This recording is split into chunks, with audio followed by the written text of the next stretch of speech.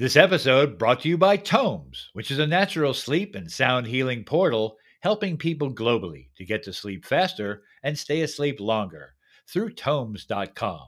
That's www.TAUMMHOMS.com. It's My Right Stuff with your host, Grammy Award-winning record producer and inventor, Toby Wright.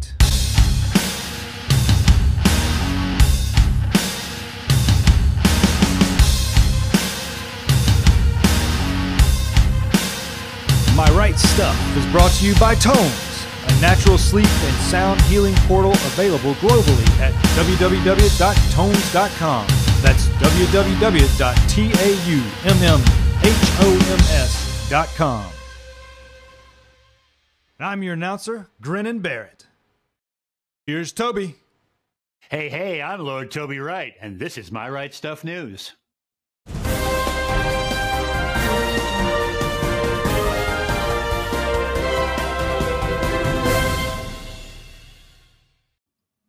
And welcome to the My Right Stuff Good News Network. Let's kick things off with the music news. So Happy It Hurts is the upcoming 15th studio album by Canadian singer-songwriter Bryan Adams.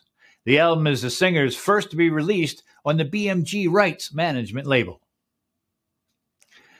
Franz Ferdinand celebrate their 20-year career with their newest greatest hits album, Hits to the Head. The compilation collects the band's biggest hits and features two new songs, Billy Goodbye and Curious, which they recorded last year. And both tracks were co-produced by Stuart Price. And that album comes out today. Well, Ghost released their fifth album titled Impera. The band was formed in Sweden in 2006 by Tobias Forge. Forge performs as Papa Emeritus, the dark frontman who takes a new form with each album. The lyrics are rich in Christian allusions and the resurrection. The band members conceal their faces behind elaborate masks. Well, PJ Harvey releases the Hope 6 Demolition Project demos, a collection of 10 unreleased demos written for the 9th PJ Harvey studio album. It includes demos of The Wheel and The Community of Hope, also featuring brand new artwork with cover art based on a drawing by Polly Jean Harvey, plus previously unseen photos. All right, let's go on over to film and TV news. The Last Days of Ptolemy Gray premieres on Apple+. Samuel L. Jackson stars in this new 6-episode series based on Walter Mosley's acclaimed bestseller about family, memory, and legacy. Formula One Drive to Survive Season 4 gets its release on Netflix. The show has drawn in a massive global audience in recent years and has become a regular feature on the F1 calendar, with the latest episodes to drop during the second F1 testing weekend. Producers Box to Box Films wouldn't have believed their luck given the spectacular events of the 2021 season that saw Max Verstappen crowned king of the grid ahead of 7-time champion Lewis Hamilton under extremely controversial circumstances. This season's going to be great. Well, The Hyperions is out in theaters. In 1960, Professor Ruckus Mandelbaum invents a device, the Titan Badge, that offers humans superpowers and creates an unusual family of superheroes who rise to fame and prestige. But over time, the family fractures and things fast forward to 1979, when two original superheroes go to extraordinary lengths to get their Titan badges back. Ryan Reynolds stars in The Atom Project. A time-traveling pilot teams up with his younger self and his late father to come to terms with his past while saving the future. And that's in theaters now. So take a date. All right, let's go on over to the world of sports. Well, in Formula One news, this weekend is final testing in Bahrain before the start of the 2022 season next week. And in gigantic F1 news, drum roll please, there we go, Haas has announced the return of Kevin Magnussen to the team. He'll race this season alongside Mick Schumacher. Kick ass, Kevin. We'll be watching, buddy. In the Premier League, leaders Manchester City play Crystal Palace, Liverpool play Brighton, and Chelsea take on Newcastle.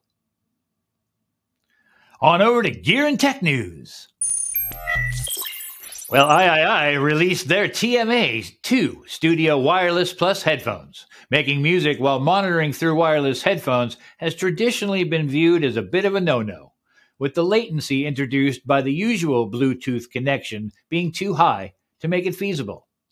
Quality can suffer when you ditch the cable, too, and there's also the issue of reliability. However, working in collaboration with forward-thinking electronic music producer Richie Houghton, III now claims to have solved these problems with the TMA2 Studio Wireless Plus headphones, thanks to the new W Plus Link technology, which has been specifically developed for music creation. The TMA2 promises ultra-low latency lossless audio, robustness, and stability, so you won't need to worry about dropouts. These studio headphones can also connect via Bluetooth 5.0 when required to, or via the included coiled hi-fi cable, and are said to deliver 80 hours of playback time. Comfort is also a consideration, of course, and memory foam cushioning is designed to make sure the TMA2s deliver it. The TMA2 Studio Plus headphones are hitting stores now and cost $350. You can find III here. And that's all the news that's making the news this week, March 11th, 2022. Now over to you, Lord Rage. Oh, hey, thank you, Toby, and welcome back to My Right Stuff, which is a film, TV, sports, music, adventure, and inspirational lifestyle podcast. I'm your host, Lord Toby Rage Wright, and today I have a very, very special guest. He's a very talented man. His name is Christian James Hand, and if you're unaware of this man, let me clue you in. I found him running the Sessions IG Live on Instagram, which is a live show that breaks down the tracks of a particular song, and then he puts them back together, but I'll let him explain the process. It's pretty cool. But before I introduce him, I want to thank you, all of our supporters who stream, download, watch, and support My Right Stuff. Keep spreading the word, my friends. We really do appreciate it, and it really does help. Thank you. Be sure to click on our show notes below to follow our link tree for a full list of all the channels we stream on, as well as all of our sites and social media platforms. If you'd like to donate to My Right Stuff, please do. And please follow our support link. Every single dollar helps support My Right Stuff crew who make all of this possible. And of course, be sure to subscribe to our YouTube channel, as well as the podcast channel of your choice, so you never, ever miss a single episode. Well, after this episode, please head on over to myrightstuff.com, click on the store tab to pick up some snazzy merch for those bodies, which would also make an ideal present for your nearest and dearest. Get them now. Well, before we get started on today's episode, I'd like to introduce my co-host, the man who's old enough to know what a cassette tape and a Bic pen have in common, but young enough not to care. My distinguished co-host, Sir Gareth Dighton. Hey, Gareth, how are you today? Hey, Toby, my friend, how's things rocking with you?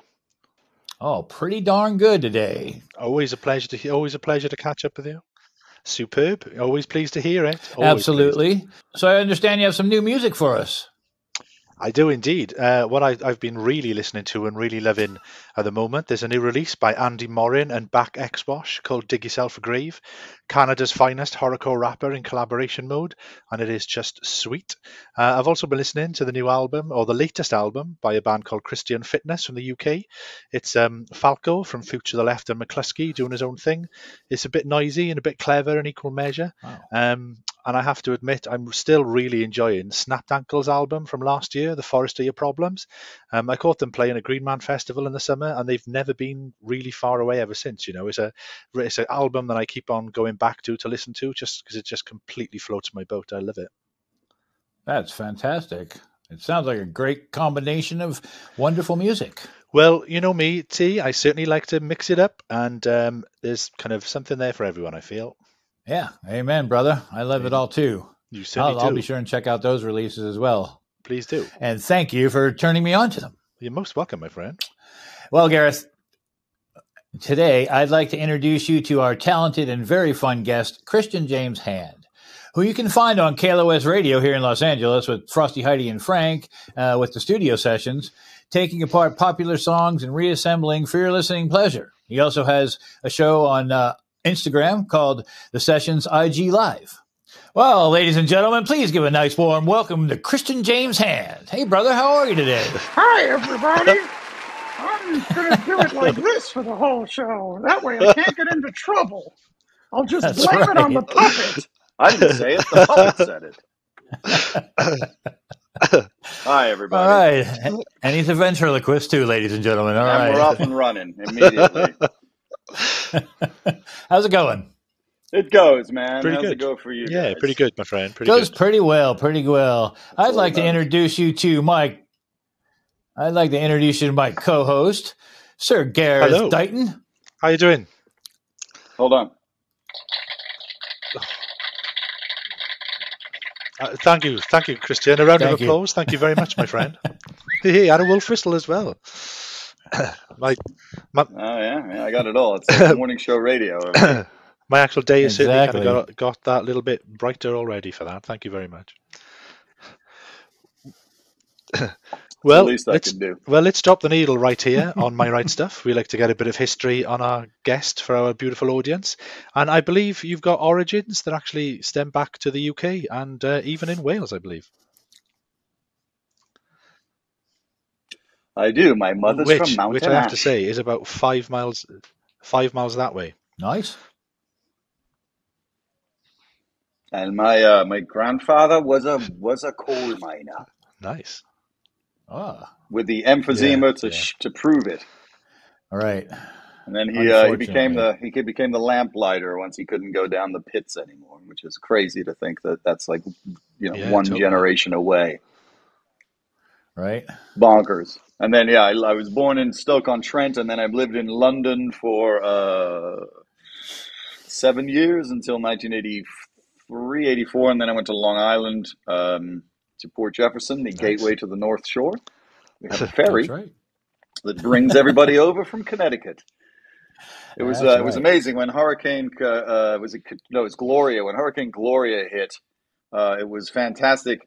If what you needed to survive was a drummer made out of seashells that looked like a frog, or a fisherman made out of seashells that looked like a frog, because that was all our Okay. stores had in them to help us through the hurricane. It's great.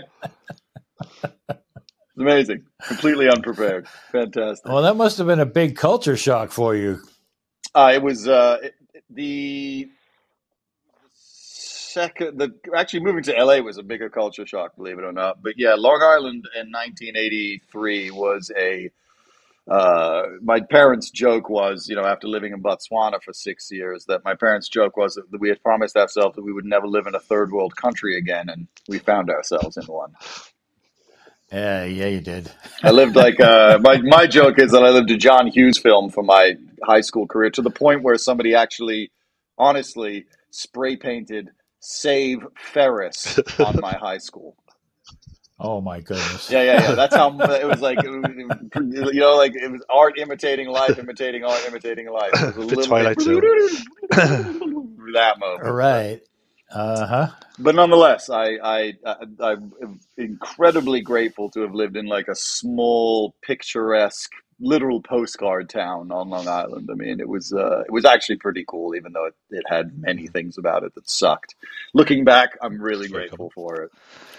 Right. Many years ago, you were offered a tour with PM Dawn as a lighting tech, and then you ended up as a drum tech. Can you tell us a little bit more about that scenario? Yes, when I graduated from high school, graduated from college, I had the sliding doors moment of either going and getting a real job, or I was offered to be the lighting tech for PM Dawn at one show at the Jacob Javits Center that then was going to turn into some possible touring. And I leapt on that, and then the budget wasn't sufficient for us to actually have a lighting guy, and I had become pretty close with Prince B at that point, and I went to him and I was like, dude, I'm getting fired.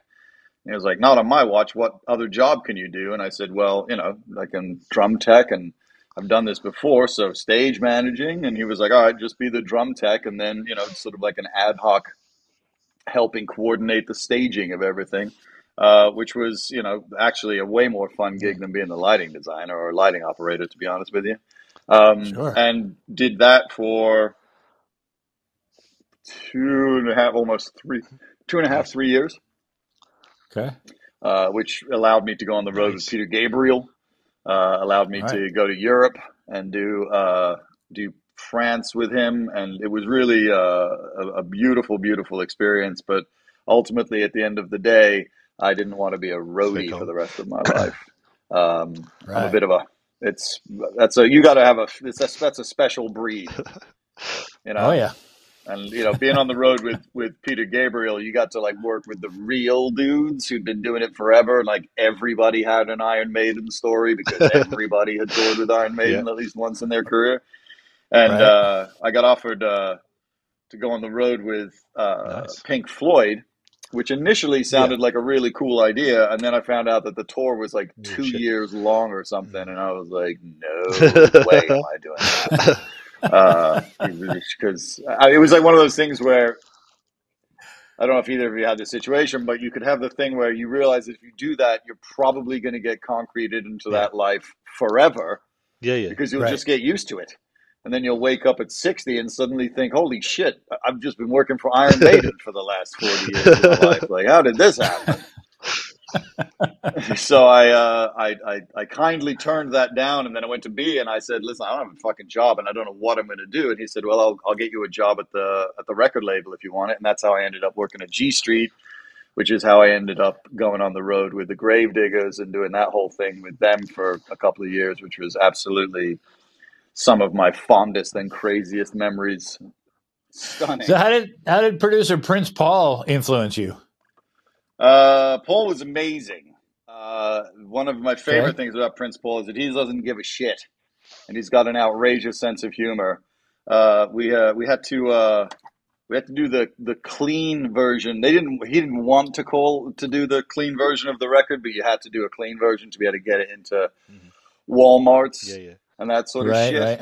And the thing that we didn't realize, because we came from, you know, big cities, and once you got out on tour and you got into like the quieter states, that Walmart was the only place that you could get the record. It was like Walmart was literally like the post office, the supermarket, the gun shop, the detective agency, the pet grooming. Everything was in the Walmart, and if you weren't in the Walmart, you weren't going to sell any records.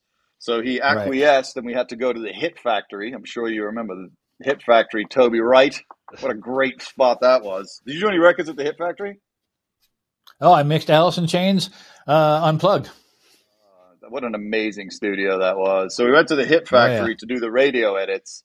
And, you know, there's like a number of ways you can do radio edits. You can either do the reverse, where you take the curse and you, or you just do a dropout, which is the silence. Yeah. Prince Paul decided that what we were going to do was he turned to the engineer and said, what sound effects CDs, because this was in the day of CDs. He's like, what sound effects CDs do you have? And the guy was like, listed them, and one of them was farm animals.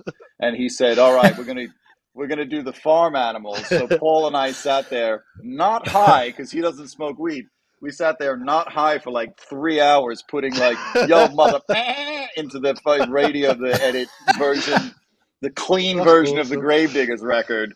And I urge everybody, I can't say what the European title of it is, which is weird because it's actually the title. So in America, it was called 6 Feet Deep. In Europe, they were allowed to call it what they really wanted to call it, which is, considering the context of the organization and what it was about, the European title is without a doubt one of the greatest album titles of all time. So Google that. It's incredible. And I have a copy of it. When I was over there, I'm like, I'm fucking buying this because this is too good. And then we were. I gotta find that. It really is brilliant, and it was a massive disappointment that they couldn't call it that over here, because 6 Feet Deep just wasn't as clever. So we were on the road in Europe. We had just arrived. We did rehearsals at the whatever the Iron Maiden rehearsal studios were in in London, and we did them there, and then we went up to Scotland. And when we awoke in Scotland, the RZA was no longer on tour with us and had headed back to oversee the Wu-Tang Clan because they were sort of taking off at the same time. And the choice was given to us by the tour, given to the guys by the tour manager of, we can either continue on or we can drop out because we don't have the full complement. And the other three were like, well, this is kind of fucked up that we don't get to go on and do this because of this. So if we can keep going, let's keep going. And they said, you know, well, what do you want to do about the RZA's parts? And Prince Paul was like, well, you know, Christian can do them on a couple of the songs. And I was like, you what now? And one of my jobs was I don't remember when it started, but Prince Paul suddenly wanted me to do like a rock and roll intro to the thing. So I was like, from the depths of hell, like this whole thing, the grave diggers, and it reverbed and the whole thing sounded amazing. So I had this live mic backstage, and I would have a glass of wine in one hand and a joint hanging out of my mouth, and I would literally just be doubling whatever was being said on stage because I had nothing else to do. I mean, setting up a hip hop fucking stage is like literally two turntables, 3 microphones, and a mixer. Job done. Right. So then I'm just sitting backstage, and I would just be like, "Yeah, motherfucker, suck my dick, bring it on! Couldn't believe it. What did you say?" Like I'm just doing that while all the roadies are looking at me like, "What is that guy's fucking situation?" So I knew all the words. So I would get invited out on stage, and Prince Paul invented the character of MC Skullcap, and I would get introduced by the organization as the Great White Hope out of Shaolin, and this is pre-Eminem. So the only real white hip hop guys at this point, I believe, are like MC Search, Vanilla Ice, and Vanilla Ice, and of course MC Skullcap. Nice. Of course. So I would get to go out and find myself on stage with 30,000 people in front of you, or however many it was when we were at the big arenas. And, because of the tour was us, J. Rue the Damager, Gangstar, Public Enemy, Ice Cube, and it was supposed to be Arrested Development, and they dropped out, which was actually a relief because they had 65 people in that band. So it would have actually been a bit of a top-heavy situation. So it was a huge tour, and I got to be on stage doing rapping, wearing a big Public Enemy hockey jersey or a Gravediggers hockey jersey with my pants around my knees, and just a complete embarrassment, a total and complete embarrassment. I'll be honest with you. I have to go find some video of that. Thank God there is none. This is pre-cell phone. This is pre-everything. Like, it happened in the moment, and it is frozen in amber in the minds of the viewers only. But it was also amazing. And I remember when we finished that tour, we finished at a place called Subterranea in London, or Subterranean, which was an underground, literally underground venue. And the RZA joined us. Have you been there? I'm aware of it, rather than be there. Yeah, I haven't, no. It's dirty. It's fucking awesome. It feels dangerously dangerous, especially 94 at that time. And I remember the RZA joined us, but Prince Paul still wanted me to come out for this song called Bang Your Head because it was a little bit more metal and aggro, and it was like just jump around and yell Bang Your Head. And I remember jumping around, and then there was a pit started. So I jumped into the pit, and I'm smashing around because I'm an industrial kid. So I'm smashing around in the pit, and suddenly I hit this wall, and then the wall put one hand into the top of my pants and the other hand around the base of my neck, and then deadlifted me up to about head height, and then threw me into the pit. I landed, fucked my back up, which, by the way, I still suffer today. And when I was in the dressing room downstairs, icing my back and lying there in huge pain, Shaq Diesel walked in, was like, "Holy shit, dude, I had no idea that you were with the Gravediggers. I just thought you were some asshole. I'm so fucking sorry." And I was lying there just looking at him like, "It's all right, Shaq. We're good, man. It's all right. It's all right." Meanwhile, I probably should have sued because I have a chiropractic bill with the likes of God knows what, partly due to Shaq Diesel. But it was amazing days. I mean, getting to see, Gangstar, one of my favorite organizations of all time. So I had an incredible lunch with them in a Burger King in Paris. There was one time when I was hanging out and Chuck D pawned Flavor Flav off on me. Like, I was wearing this Public Enemy hockey jersey that I'd bought somewhere else, and Chuck and Flavor were walking, and then Chuck was like, "Yo, man, come here for a second." I walked in. He's like, "Where'd you get that fucking jersey from?" And I was like, "I don't remember, but it's." He was like, "That's not, authorized merch, but it's badass." And I was like, "Oh, thank you so much," and blah blah blah. And then I turned, and he had ghosted, and it was me and Flavor Flav standing there, and Flavor just looks at me and goes, "What are we doing, man?"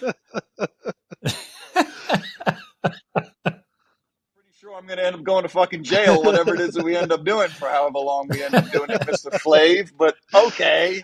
And then Flavor Flav and I spent about 3 hours meandering around, and I don't remember any of it because I was so high at that point that most of that tour is a blur.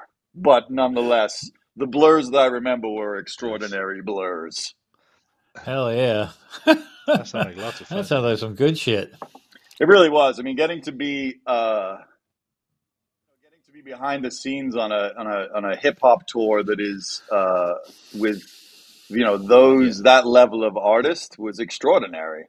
As a kid who loved hip hop in high school in like 1986, when it was like DJ Red Alert DJing from the Red Zone on Kiss FM or whatever it was on a Saturday night, and getting to hear that stuff, and then flash forward and you're literally on the road with heroes. Honestly, as a white kid from Port Jefferson, hyphen Kingsbury, was extraordinary. There was one day we were playing an arena, and I don't remember where it was, and I was in the downstairs where all the dressing rooms were, and it was me, Ice Cube, Mac 10, Chuck D, Prince Paul, Fruquam, Poetic, J. Rue the Damager, both of the guys from Guru and Premier, and somebody else.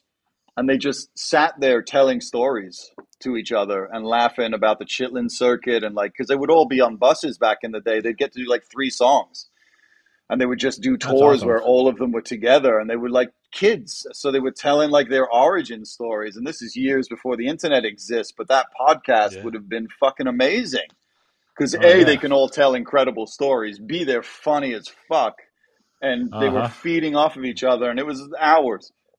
It was at least 2 hours of just sitting there and hearing these incredible, incredible stories of them back when they were, 18 years old or whatever it was when they first, started the game. But it was really, there was some really incredible moments that, only exist up here, which is really kind of cool about it. Yeah, really cool. Yeah, absolutely. Really cool. After that tour, you kind of took a little bit of a career detour, or I'm not sure if detour is the right word, but you started working in 7 Willow Street, which sounded like it was an absolute incredible venue, and you were certainly in the right place at the right time to work with some incredible bands. Do you want to tell us a little bit more about that? Yeah, I got offered a promotion at the record label. I got along really well with the head of the record label, who's a guy by the name of John Baker, an Englishman, and I think he took a bit of a shine to me because I don't know if he saw. He didn't have sons. He had a daughter. So I think he sort of saw a little bit of, not necessarily a prodigy, but wanted to mentor me. And there was an opportunity there for me to become the A&R director of the record label at 25 years old at that point, probably. Nice. Yeah, and cool. I didn't want the gig because I had realized in working there that they really didn't care about the music. It was all about shipping units and selling units. I mean, they cared about the music as long as it sold at the end of the day. Right. Because we were part of Island, which was part of Polygram. So the indie ethos had been eaten up by, literally Polygram at that point was in a huge black building in Midtown New York that looked like the Death Star. It was fucking horrible. Everything was, had to bill through. You couldn't just grab paper towels. Literally everything had to be signed off on. And I was like, this doesn't really have anything to do with music. And I want to do music. So I was looking for a gig, and there was this really small venue called 7 Willow Street in Portchester that was run by Fred, who was an absolute madman. And he would book insane acts like Laika and the Cosmonauts, and then be pissed when 15 people were at the show. I mean, like, you booked fucking Laika and the Cosmonauts, bro. I mean, they're amazing. Don't get me wrong, but I don't. The fan base is limited, to say the. I think we're lucky there were 15 fucking people here. Right? But also Face to Face and the Goo Goo Dolls and the band called the Bogmen, who were one of the greatest live acts I've ever seen, that got eaten up by Arista, unfortunately. And my favorite of all the things I saw there was Soul Coughing doing that first record, and that first Soul Coughing record is just Nice. absolutely spectacular. Yeah, it's an incredible album. And Agreed. getting to, was it Ruby Vroom is the first? Well, it is, right? Ruby Vroom, with Screenwriters Blues and all that stuff on it. So getting to see, if all I got out of that job was getting to see that band live, then that paid for itself. And it was really cool. There was like a ska scene of all these kids that were from around the area, and they would do these ska Sundays or Saturdays or Sundays, where they take like the whole day and they would do ska festivals. Nice. And it was a really cool nexus point. My buddy Scotty Mars would do this thing called Bounce, where he would literally put like a bouncy castle in the venue, and they would do techno all night. So I got to see, see the Crystal Method, nice, right before Busy Child broke. Right. I think it was Keep Hope Alive or whatever that first 12-inch was. And it was one of the sickest things. It was like Keep Hope Alive, I think, was the first. I believe so, yeah. I believe it was. Has like the Martin Luther King sample on it or whatever it is. Yeah. And their live show was so bonkers. It was so fucking punk rock, because it was so great to see them like expand to playing with this enormous stage set and 900 keyboards, because all they had was like one little sampler rack in between them. Yeah. And then they had two keyboards that were they weren't even MIDI controllers, because I don't think those existed at that point. So they were keyboards that were MIDI'd in, but they were on these huge springs, and they would push the springs all the way over and play them, and then let the keyboard go, and it'd go wah, wah, wah, wah, wah, wah, and they would catch it, and then they would keep playing. And it was the closest you could get to doing guitar tricks on a keyboard. Right. And then it's the fucking Crystal Method, and like the Crystal Method drum sound is unlike anyone in electronica, their drum sound. Like nobody else ever came close. Mm-hmm. Like go back and listen to Busy Child now, and it hammers. Yeah, so I got to see those dudes do that, which was just amazing. And all of these cool, it was just really a great scene out of that place. And through that, I met the kids that threw out the T-shirts for the local radio station. And I'd always wanted to be a radio DJ, and had kind of I'd done it in college and thought that was my radio career, full tilt. And then I saw these kids, and I was like, oh, maybe this is a way that I can at least get into the radio station. And it's actually a way cooler job than this, because I just ended up at the end of the day being the assistant manager of a small nightclub in Portchester, and there wasn't really a place to go. Yeah. So I hit them up, and I was like, hey, what do I have to do to get a job throwing out T-shirts at shows? And they were like, oh, you just got one. And that was it.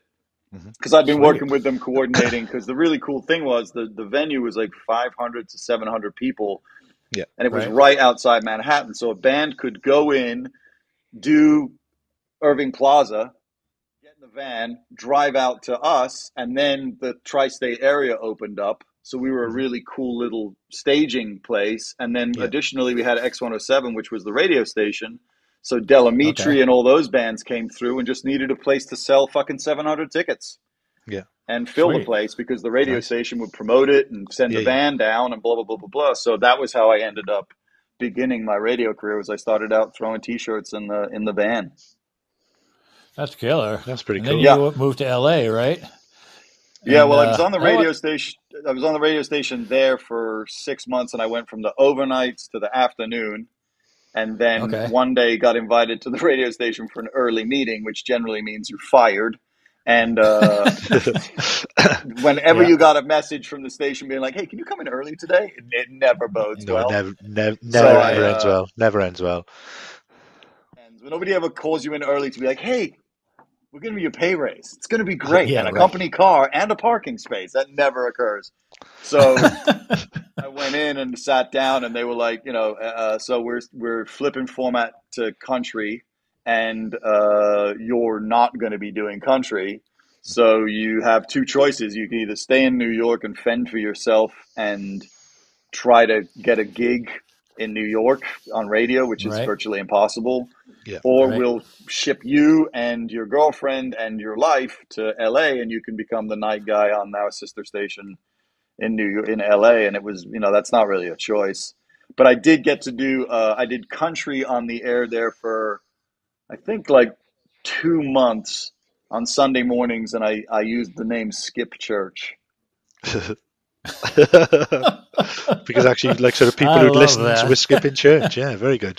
I like it. Very I was clever. like, well, so I did do like 2 months of fucking boot scooting boogie and Garth Brooks and all that shit. It was like I didn't kill myself live on the air. It was an untenable era of country music. Sounds it. I love it. It was rough. It was rough. Yeah. So then from Hell there, they yeah. shipped me out to LA, and then it was, I was the night jock on Y107 for a year and a half, and then Nice. that ended because that's what happens in radio. Right. And then you moved to what, Sirius? No, first. So that was after I went from there, I got hired by Mark Goodman, who is the old VJ from MTV, on an internet entertainment portal, as they were called Soundbreak, that blew through $90 million in a year and a half. Jesus. And was the coolest fucking place I've ever worked. Because when you're spending at that level, we had a blimp. Oh, sweet. Wow. Literally had a blimp. It was incredible. So the first day that we were on the air, by the way, our broadcast was a window that would come up that was broadcasting stereo music. It had a chat room. It had a video window. And it was all on dial-up. Wow. Okay. Wow. For anyone, get away with that DSL, today. it was like dial-up or T1 lines were like the two choices. And T1 was what people had in businesses. Nobody in their house had a fucking T1 line. But it was, we had 15 chat moderators 24 hours a day. It was absolutely amazing. And on the first day that we were on the air, this is kind of cool. On the first day that we were on the air, all of the original VJs gathered in the on-air studio and handed the keys to pop culture to us. Nice. Very nice. That's very cool. Was really cool, but at the same point, I was like, that this is going to fail, right? Because you can't do that. You can't announce that you're going to change the world. You just have to change the world. Like the minute you say you're going to change the world, you're not going to get to change the world. Exactly. It's over. It's over. You just signed your death warrant, everybody. And we literally burnt through $90 million in a year and a half. But it was incredible. Our studios were on the building that's right opposite Tower Records on Sunset. We were on the top floor. Our on-air studios looked out over the whole of LA, out to Catalina. It was that's beautiful. Everyone who was there, the greatest job they've ever had, except for the thing that I get to do now, which I think is the greatest job I've ever had. But at the time, it was just bananas. It was a 3-hour workday for $75,000 a year in 1999. Wow. Oh, great. I went in for the meeting and they were like, so just so you know, we're going to start you guys low on the pay. It's going to be about $75K a year. And I was like, I don't even know what to do with all of that money. I think I have to develop a coke habit. I'm making like $35,000 a year at Y107 at that point. So I was like, this is double the pay, gentlemen, and a blimp, I might add. It was actually the blimp that sold it. That's fantastic. So that was Soundbreak, and then that, obviously that couldn't last. I mean, how does that possibly sustain at those levels? I was like, these back rubs and massages. I mean, literally massages, meals, the whole 9 yards. I remember one of the moments when we knew we were in trouble was the CEO would have these her name was Lisa something or other. She was fantastic. We'd have these meetings where we'd all be in the lobby of the building, and so she. At the end of one of the meetings, she had this guy. She was like, Henry, stand up. So Henry stood up, and she was like, this is Henry, everybody. And Henry's job is that he's the concierge. And me being like the dude that likes to cause trouble, I put my hand up, and I was like, hey. She's like, Christian. And I'm like, what is the concierge? She was like, this is when Webvan existed. I don't know if you guys remember what Webvan was. Webvan was like, Webvan was sort of the precursor to Instacart. Okay. So you could have, so don't forget, cell phones don't really exist yet. No. Right. Like, we have them, but they're not where we're at now with these fucking things. So it was so archaic. So Henry's job was to do whatever we wanted. So I treated Henry like my bitch. And I would, while I was on the air, I'd send him to Koreatown to buy me deep fried fucking crickets and then bring them back so I could eat them live on the air. I'd send him to get my car washed, to pick up my dry cleaning. It was extraordinary. I was like, this guy's fucking job is hellacious. And then, as they announced him, I turned to my buddy Webb, who's the one that had convinced them to get a blimp. And we looked at each other and we were like, yeah, man, we better start saving this fucking money, because I tell you what, this doesn't last, especially if we burn Henry out as quickly as possible. Crickets, Henry, crickets. That place went out of business, shockingly. And then I just I farted around in LA for a little bit, and I had gone to school originally to be a set designer and a lighting guy. So a bunch of my friends had transitioned into music videos. Yeah. So I got to hit them up, and I was like, "Yeah, man, I kind of need work." And they were like, "Dude, come and do art department." So I went into the art department on music videos, and I ended up working on the Hey Ya video with Outkast, which was sick. Then the crazy thing about that video was that we weren't allowed to hear the song. Like, the only person who heard it was the director of the art department. Yeah. And we weren't allowed to hear it because obviously this is like back in the day when like leaks change everything. So the first time we heard that song was the first playback at that video. And we all looked at each other and were like, holy shit, this is going to be a worldwide smash. And it's the only music video of it. Do you remember what the video was? Yeah, it was them. Not particularly. It was them playing in. It was like a fake kind of TV show, wasn't it? Almost. And Andre played all of the members of the band. That's right. Yeah, that's right. So it was telecrane, so the crane did the same motions each time, and then he would just play each member of the band. That's right. And when he came out playing like as each member of the band, the director would have this mic. He was one of these directors who likes to fucking direct with a microphone. He would do this big announcement and be like, on bass, ladies and gentlemen. And then Andre would come out in like a new outfit, blah, blah, blah, blah, blah. And I actually got my housemate got to show, they came to the art department. And they were like, yo, does anybody here know how to play any instruments? And nobody did. And they're like, well, we need like a bass player or a guitar player. So my buddy Leo had just moved to LA, and he got to sit and show Andre where to put his fingers on the fretboard because Andre didn't want to look like he didn't know what he was doing. So he showed him how to play the song on the fretboard. So it's the only video where I've, like, you listen to the song 9,000 times over the 14 hours or whatever it was, because it was very long days. And it's the only music video I've ever worked on where you were not tired of the song at the end of the day. Yeah, wow. You were still listening to it in your head. You were still singing it the next morning. And it was just, like, it was bonkers. Knowing that we were working on something that was just going to be a worldwide smash was really, really cool.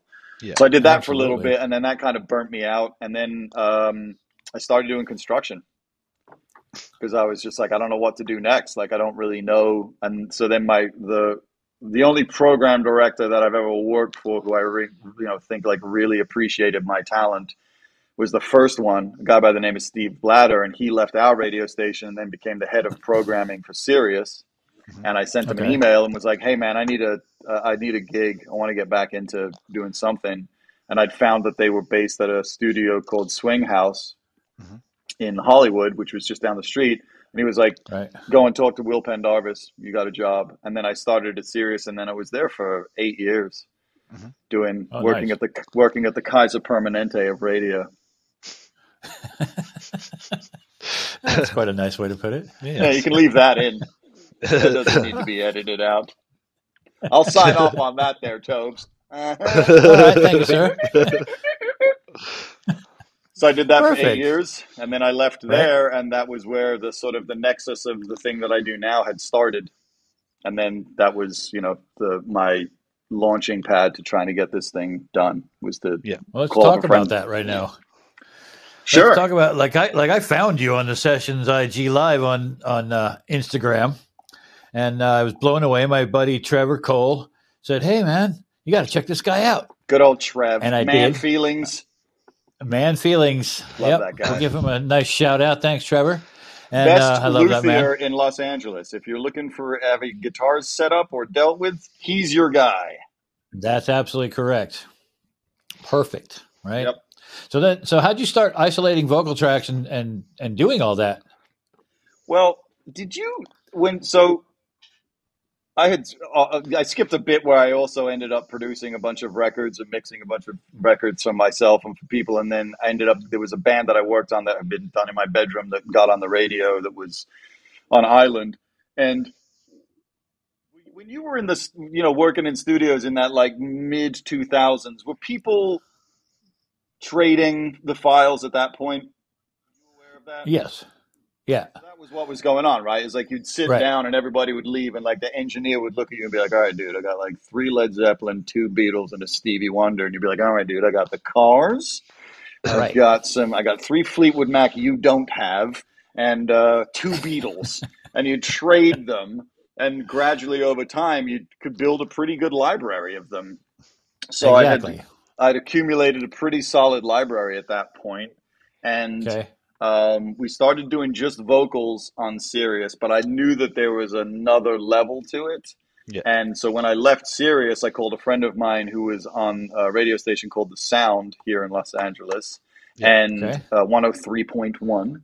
And he was on the air with a guy by the name of Mark Thompson from Mark and Brian. Yeah. Oh, yeah. And I hit him up and I was like, "Hey, man, I had this segment on Sirius, and I think that there's a better way to do it. And I really think that Mark Thompson will lose his fucking mind if I do this. So I will give this to Mark Thompson for forever, is that sight unseen. He didn't even know what I was doing. The guy, Andy, just hit him up and was like, "You should have my friend come in and do this." So I literally walked in with Mark Thompson having no idea what I was about to do. I said to him, I was like, "Who is Mark's favorite artist?" And he said, "Marvin Gaye." And I was like, "Dude, I got this." Because one of the things I traded for 3 Fleetwood Mac and a Beatles was Heard It Through the Grapevine. So I was like, one of the best deals I've ever brokered, I might add. So I was like, "Okay, I got this." So I sat down and flipped open my laptop and proceeded to go through Heard It Through the Grapevine. And Mark was sitting right next to me, and his jaw was open the entire time. And when he tells a story, he was like, he's like, "You walked in and it was me." So immediately you're like, "Oh, what is this going to be?" Yeah. Like this could go a number of ways. Most of them don't end well. You know what I'm saying, in your brain. Right. You saw the index card. Each song is like, each song gets its index card, which is the title, and then over here you have the producer and you have relevant information, album title, band, date, and then here is the players, and then a little bit of autobiographical information. Yeah. And he said the minute he saw me pull the index card out, he was like, "Oh, we're going to be fine. This guy knows what he's doing."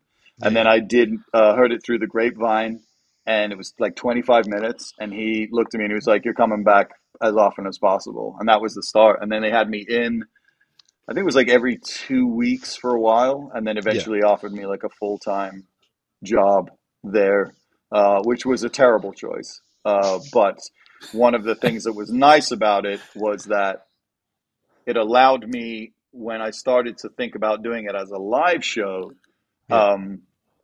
I literally rented Swing House at the new location, had the radio station pay for it, and then I just invited 150 listeners and said, "I don't know what I'm going to do, but come and check it out. I know that what we're going to do is sit and go through a bunch of songs, bits, but I don't know what this is going to be like." And then I did it, and it was the coolest feeling I'd ever had doing anything to do with music, because it was all the things that I get to do, which is like, I love to get people to listen. I love to, obviously I enjoy talking. I love to make people laugh, and I love watching people be surprised by something that they thought that they wouldn't be surprised by. Yeah. I can imagine that. That. That's awesome. And it's a really great experience because the thing is that ultimately, except when I, like I'll do like a Pantera song or something as the opening act, most of the material that I do is songs that people are fully aware of. Mm-hmm. Right. So, they come in with the expectation of like, nah, and then they're like, bah.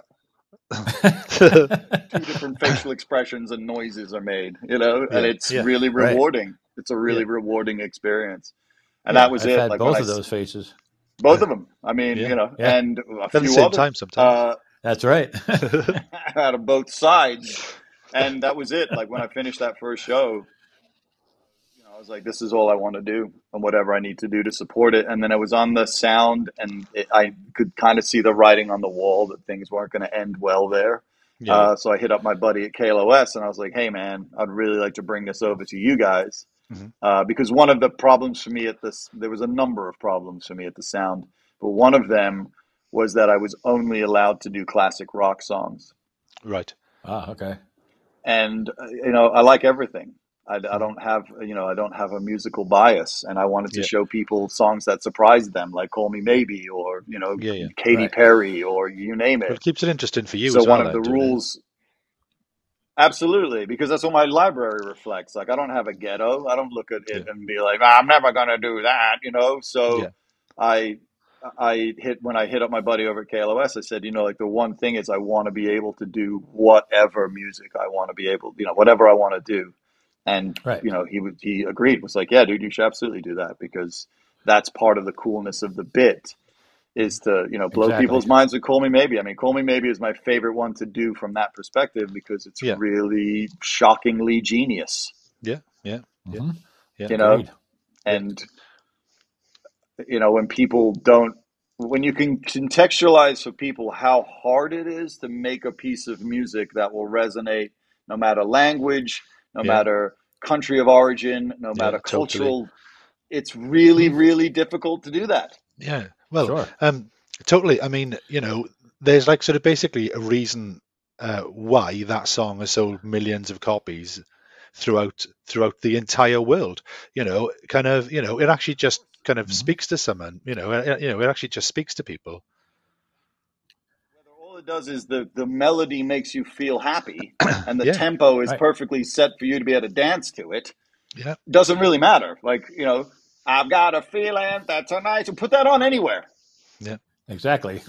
Anywhere and watch that crowd go fucking ballistic. They don't care. It's because it's like that song is so brilliant because it's literally about the thing that it's about, making you do the thing that the song is about. The song is telling you. I've got a feeling that tonight's going to be the best night ever, and here's the song to sing as you celebrate the thought that tonight's going to be the best song ever, or the best night ever, and then we're going to make it the best night ever because you're going to be so stoked at the end of this song that your endorphins are going to be crazy, your synapses and all that shit, oxytocin, and you're going to have an amazing night. Period.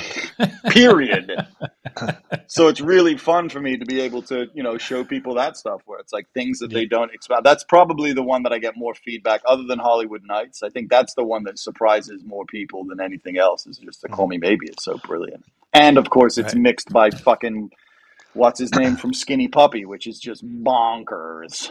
Right. Like when I do it, I play Tin Omen from Skinny Puppy's Rabies album, and I'm like, this dude who was in this band mixed this song. And similar to Toby's experience with Lars on that record, they spent like 4 hours on the kick drum. Nice. Because they wanted that kick to do exactly, and then when you listen to it now, you're like, holy shit, this kick drum is amazing. Like, how did they even do that? Exactly. So that's the fun of it for me, is to get people to really, it's easy to show people that the Beatles are amazing. Yeah. Right. Like, that's the easiest job in the world. Yeah. Right? They already know when they walk in through the door. But to show them things that, are songs that they've either derided or don't know if I'm like showing people how amazing Pantera are is a huge thrill. Oh, for sure. I mean, getting to show people, Toby, how fucking sick those bass lines are on the Justice for All record is like, what a gift for people to be able to find, especially hardcore Metallica fans. That's right. To get to sit there and be like, ooh, that was going on the whole time, and you're like, That's yeah, right. like the dude wasn't brought in because he looked pretty. They weren't like, who's True tall that. with hair. They brought him in because right. he was an amazing bass player, and we've never really known that. It's such a robbery for Jason, to be honest with you. Yeah. And crafted. Those parts are crafted so well. So well. Extraordinary. Yep. I can't wait to do that session with you live, because the thought of like sitting there and honing those parts, it's like the McCartney thing of sitting there and him honing the performances and the parts and the lines that whole time. You can hear it in the McCartney shit. Yeah. Right. The only way you get to hear it in the Jason stuff is when you solo it. Yep, exactly.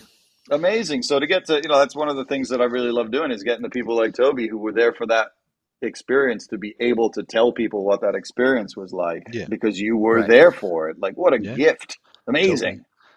Totally. And I recorded it all. That's what I'm saying. Like, you sat there in those rooms with just you and him. Same thing with Lars. Yep, same shit. Crafting those drum parts. That bass drum on one is fucking ridiculous. Uh-huh. Woof, woof, woof, woof. That whole thing? Oh, yeah. Stupid. Give you a little shaky in your ears. 100%. Totally. Has anyone ever like kind of objected to you kind of processing their tracks? Yes, I had one specific artist who wasn't into it, and then, which I can understand. I mean, especially if you don't know me, you don't know what that thing's going to be like. Like one of the greatest compliments that I had a 4-hour conversation with Jimmy Jam one night, which is a short conversation with Jimmy, I might add. That's a quickie. And he was saying that there was another guy in England, I think, doing the same sort of bit. And one of his friends had hit him up and was like, yo, this guy's, check it out. So he listened, and halfway through, the guy started to critique the bridge. And was like, I don't think I would have made that choice. I would have gone to a C sharp instead of and Jimmy Jam's like, motherfucker, I'm in the Songwriters Hall of Fame, and you're doing a podcast about my music, and you're telling me that I made the incorrect choices? And he was like, because he had originally said, like, this conversation was like 3.5 hours long into it, and he suddenly says, I got to be honest with you, I don't really sign off on what you're doing. And I was like, what? And he was like, you shouldn't have access to this stuff. And I was like, no, you're absolutely right. And especially I shouldn't have access to it if he doesn't. Yeah. Sure. Like if the original creators don't have access to it, then some dick sitting in his room, sitting on the internet, should not have access to it. But he said, if there's anyone who should have access to it and does what he's doing, it should be you, because you never critique. It's never a discussion of choices. It's never, was this the right thing to do? I wouldn't have done this as a and there are plenty of things I'm like, I'm not so sure if I would have, but I would never say that. That's not my job. No. Right. So you don't know what I'm doing, and you suddenly hear that some guy's going to pull out songs apart and, go through the tracks. You're like, well, fuck him. Why does, so this particular artist was like, yeah, I don't really want him to do that. And then their manager said, well, if you check it out, it's actually all love. And he's going to show people that you're brilliant and that your choices are brilliant, and that the music that you've made, it's 5 individual stories of brilliance. Mm-hmm. And it was really nice, because at the end of the day, this person turned around and was like, okay, yeah, I think that's great. And I was supposed to do it live with them, and then unfortunately it fell to pieces pre-COVID. But it would have been really great. And so it was a real, when I hear that stuff, when I sit with people, and at the end of it, like Linda Perry it was such a beautiful hour that we spent at NAMM. When the creators look at me and are like, this was a really rewarding, beautiful experience, there's nothing better than that. No, not at all. Because exactly. It's such a special way to show people. It's almost like what it does is it gives the artists or the producers or the engineers or whoever permission to kind of think that they're a badass. Because nobody ever wants to do that. Like, it's, you wouldn't be like, hey, by the way, my fucking work on one is really kind of extraordinary. I don't know if you guys have heard the bass drum, but it goes like woof, woof right after each hit, and it's fucking spectacular. Everyone would be like, Toby Wright's a dick. He was like Right. blowing himself up the other day on this podcast about how amazing his choices are. But if you get this guy to look at you and be like, by the way, all of your choices are amazing, you get to be like, well, thanks, man. We kind of worked really hard on it. Yeah. And it allows you to be rewarded for your art, which is, Right. at the end of Right. the day, the artists are one thing. The producers and the engineers and the mixers are the people who get no love. Yeah. Right, And in exactly. certain cases, it's the artists who get no love. Like I got a message from Clyde Stubblefield's daughter after I did James Brown, and she was like, "Thank you so much for putting the shine on my dad, because people know about that drum break, but they don't know about the rest of his work. They don't know about the other 11 minutes of that fucking song where that dude just sits there and he motors." Yep. Exactly. Unbelievable. He motors for 11 minutes. And he just never drifts, never stops, never fucking mishits, nothing. And she was like, the fact that you're showing all of those dudes for not in the same, because it's different than a documentary, right? Where you see the pictures and you hear the story. You still don't get to hear their performances. Yeah. Right. Yeah. Right? And at the end of the day, a Right. documentary is dancing about architecture. Yeah, absolutely. Yeah, totally. But getting to hear the performance, you get to hear the person. Mhm. And It's a whole getting to different show, story. it's a whole other thing, right? Yeah, I mean, that's totally. I go back to the Metallica experience with you. Like, I had genuinely judged Lars because I had heard that he didn't play all the way through. And I was like, well, that's kind of dick, especially as a drummer. But then to hear that the reason he didn't play all the way through is because he wanted to craft every single moment and make sure that every single thing was perfect. And that I was like, holy shit, that's an artisan all of a sudden. Right. That's not a exactly. lazy prima donna, which I had thought he was prior. That's like, no, dude, that's a guy who gave a fuck at a level that was like 16 seconds of audio, 48 seconds of audio in 16 hours. Like, that's crazy. Right. So Exactly. that's why, getting to do it this way, except for that one guy, all of the artists have been really grateful for it, because it tells the story of who they are and why they do what they did in a very specific way that then gets to show genuinely how brilliant they were. Agreed.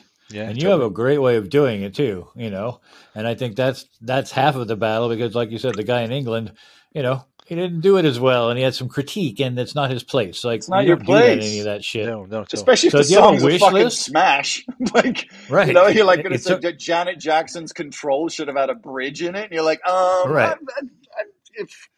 I'm not sure that that's true, because it seems to have been a massive smash without the bridge. So maybe it didn't need a bridge after all. Like, what the fuck are you talking about? But thank you. Yeah, I think that the thing is that at the end of the day, I'm a fan.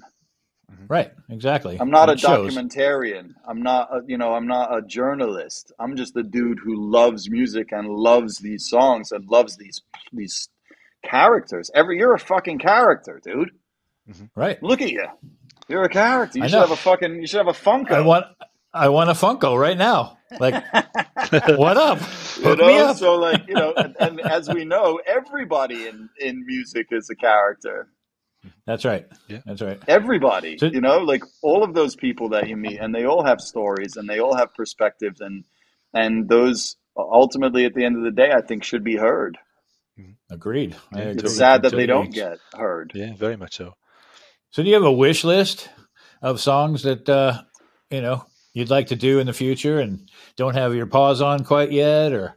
The entire Phil Collins discography up till But Seriously. And then why not But Africa, Seriously? But Seriously. I love But Seriously. After that, it stopped speaking to me in the same way. But that's just what happens with bands and artists. Sure. There's something really, my thing is Hello, I Must Be Going, I think that's the peak of the pinnacle. The No Jacket Required is like, holy fuck. It's just like hit. It's like oh yeah. It's like Def Leppard's Hysteria. It's a greatest hits collection that isn't a greatest hits collection. Exactly. But to me, Hello, I Must Be Going is like such a beautiful scope of work. So I would love to have that record, if I could have everything off of there, except for You Can't Hurry Love. I don't know. But the other one, if there was a single song, it would be Africa from Toto. Ooh, okay. Nice. Good call. I And the love those reason being boys. that not only is it an amazing song, but it sits in such a unique place in culture to be able to show people the machinery of why that song sits at that place in culture is a really cool look into like a TARDIS of a song. Yeah. Exactly. Because like why was it that song? Right, Why does exactly. that song do what it does to every single audience that hears it, no matter where they are? Yeah. You know, and it's the least Afrocentric song ever. I mean, like it's really, like I think there was like a story like Steve Lukather when David Page presented the song was like, "What the fuck are you talking about? You've never even been to Africa," and like all of the, there's like a number of mistakes, Africa geography in there or whatever, but it just the melody, the playing, like how the fuck did it do what it does? Because it's not the same as a Rickroll. Right? A Rickroll is. That song is beautiful and works as a Rickroll, but that was because there was a gimmick to begin with. There was no gimmick with Africa. Africa's like a genuine song that doesn't, and I don't mean that Rick Astley's song was a gimmick, but the way it became a Rickroll and became culturally omnipresent was the gimmick, which was to Rickroll people. Right. Africa just suddenly was Africa. Yeah. Yep. Something to be said about how it speaks to people. Oh, totally. Right, and like to be able to show people what the machinery of that beat and the way the melodies play against each other and the genius of all of those pieces would be a really amazing session to get to do. Especially if I could do it with David Page, which would really be my dream. Oh, wow. Because he wrote that thing, so there's his DNA is in it. Yep. Absolutely. Whereas the other guys like Steve and unfortunately Porcaro is like probably Steve Porcaro I could do it with, but the writer of it I think especially to show appreciation to him because that's part of it. It's like I really love being able to sit with people and as I said through this context celebrate them and their brilliance. Right. Exactly. And I would hope that would be a really special experience for the people that get to, I want to get to the point where people are like, so what is it about my music that you don't like, that you haven't done one of my songs yet? And I'll be like, well, Mick Fleetwood, we'll just get you on the next one. It's not a problem. Come on through, chap. We'll do the chain. It's going to be great. Don't worry. I love you, man. It's all love, baby. It's all love, like. I kind of want to get to the point there's a line of people that are bummed I haven't done their music yet is where I want to get to. Nice. Right. Okay. Nice. Well, that's fucking awesome. It's a real gift. It is a gift. How would you feel about dissecting a song by a band like, say, Sigur Rós, who I absolutely adore Sigur Rós, but they write quite a few of their songs are actually in their own kind of made-up language, which is Hopelandic, and they encourage fans to have their own interpretation of the lyrics. Would you ever sort of attempt to do something by them? Yeah, I mean, it's like the same thing with the Cocteau Twins, right? Where you have Elizabeth Fraser sort of like making up her own language. Yeah, and becoming an instrument, and to me that's really interesting as well because I think the Sigur Rós thing goes even a step further, isn't it? That they pick one of the fans' lyrics to become the official lyric of the song. Like I thought it went even deeper, past. where like they actually kind of have done, right? Like Jónsi and the guys have actually like voted off on like this is what the song like that would be amazing to be able to show people. Because that's like such a singular relationship with your fans. Oh, massively. That's such a unique approach to suddenly recontextualize phonetics to have it now mean a thing that Jónsi didn't even mean to have it mean. Like it's fucking meta as fuck. Like there's so much going on there. It gives you like an ice cream headache when you really think about it. But they're also incredible musicians. Yeah, they are incredible musicians. Incredible musicians. There's actually I would love to do that. I would love to do anything like that. I mean, the one thing that I wouldn't try to do is I wouldn't try to do a foreign language that I was unaware of. I can get away with phonetics, but I wouldn't get away with doing a Soda Stereo song, because I would feel that I couldn't do it the justice that it deserves, because the emotional component is missing because I don't speak that language. Right.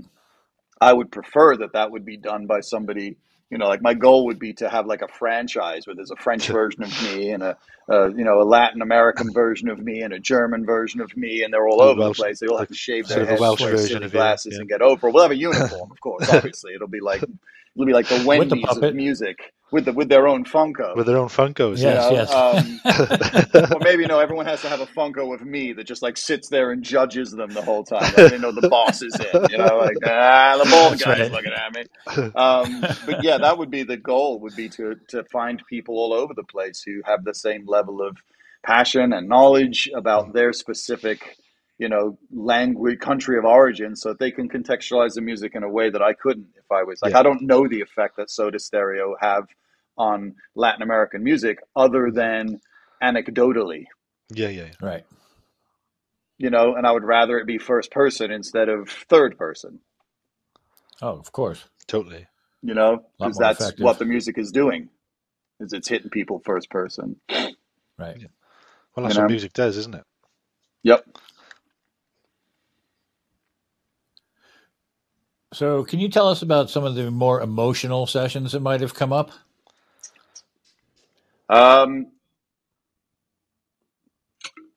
Yeah, I mean, we've had some really, especially the IG Live versions have been, there's a great screen grab of me just being like, the day that Nile Rodgers showed up in a Chic one, and he was like, "What's going on?" And I was like, "Holy shit!" Chic. Nile Rodgers in the chat. Right. It's been, there's been a few of the Instagram versions. The one with the sort of one in the hallowed halls of the greatest hits was the Prince one with Wendy, which was an extraordinary 3.5 hours. The live ones that I've done, the one with STP was really profound, because in playing the vocal to them, I hadn't realized until they told me live on the air, in quotes, that they'd never been allowed to hear Scott sing a cappella before. Wow. And this was like on the 25th anniversary re-release of Core, their first record. And we had just done Plush, and Dean was a little bit emotional and was like, I need just a brief moment to kind of calibrate or recalibrate. And when he came back, he was like, you should probably know that we've never heard Scott that way before, because when they tracked with him, they would get kicked out of the studio, and they would go smoke cigarettes, play pool, get some Chinese food, whatever they needed to do. And STP solely eats Chinese food. And they, Brendan O'Brien and Scott would do the vocal. They would comp it together, taking a number of takes and, making them into one. And then Brendan O'Brien is the kind of producer that mixes as he goes, and the record sort of comes together in real time. And when the band the other three of the band were invited back into the studio, it was to hear a finished song. So they had never heard him. And that one is particularly profound because it's all of the mouth noises and him coughing and sort of shuffling and sort of trying to hit the note beforehand to give himself the warm-up note was all there. So, for them, it was they hugged me afterwards, and Rob gave me this huge hug and was like, this was a profound day for this band. Wow. Which, as somebody, as somebody, I hadn't actually even thought about that until that moment. That was the first time that I had a band react in that way, and I suddenly realized that there was something really profound about this experience. Linda Perry was the same way. At the end of our session, she looked at me and she was like, "This is the first time in my career I've ever allowed myself to look back." Yeah. Wow. And she's like, and then I can look at this 19-year-old girl and tell her that, stick with your guns, man. You're right. That's and right. The fight is going to be awful and the struggle is going to be inestimable, but at the end of the day, you know what you're doing and you're going to be okay. Yeah.